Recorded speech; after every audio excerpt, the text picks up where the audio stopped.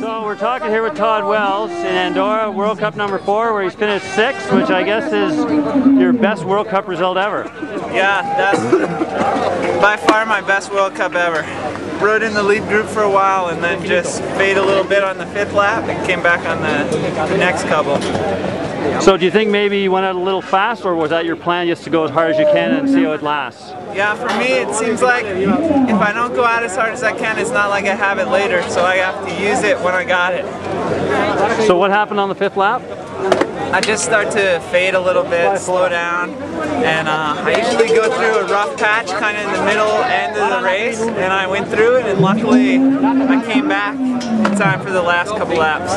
Okay, so I mean, how does this stand for overall results for your career?